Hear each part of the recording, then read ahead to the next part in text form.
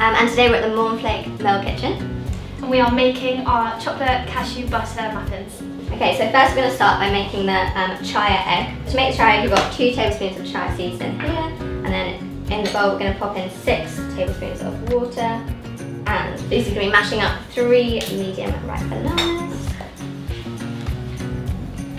So for this recipe, we want to add all the wet ingredients before we add the dry ingredients. So we're going to add in the bananas, the cashew butter, and we've also chosen almond milk today, but any kind of milk would suit. And then we'll pop in the almond milk. So almond milk was 250 ml, and then we've got 75 grams of cashew butter here. Grab the chia and the water. Yeah, perfect, so put that in. Okay, so we're going to mix all the wet ingredients in, and then we're going to add our dry ones. So we've got 300 grams of the Superfast Oats. Perfect, yeah. Next up we've got the sugar. So we have decided to use coconut sugar today.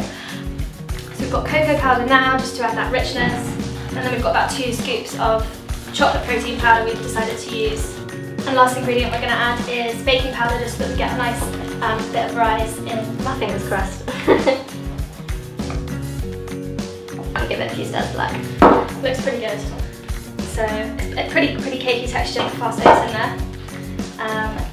And then we basically want to put them into muffin tins. So you're just going to spoon them in. You can fill them right to the top, it's not a problem. And then make sure you preheat your oven to 180 degrees C. And they're going to go in for about 20 to 25 minutes, just keep an eye on them for the last 5 minutes. So now I'm going to try them. But what we've done is we're going to top them with a little bit of cashew butter, which we've just mixed with a little bit of water to make it a little bit more like an icing. So we're going to put a little spoon on top like that. Now let's sample our creation. Oh, so cakey inside.